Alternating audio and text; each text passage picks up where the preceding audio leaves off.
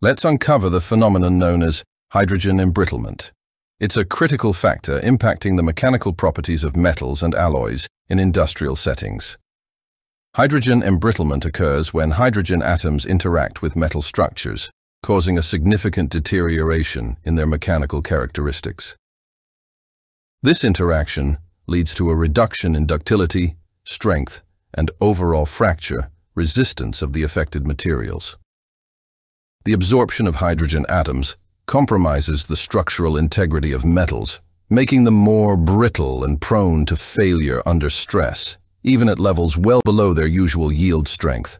This vulnerability poses a risk to the reliability and safety of critical components and structures across various industries. Understanding hydrogen embrittlement is paramount in ensuring the durability and performance of industrial materials. Its occurrence highlights the need for stringent preventive measures and material selection to mitigate its detrimental effects.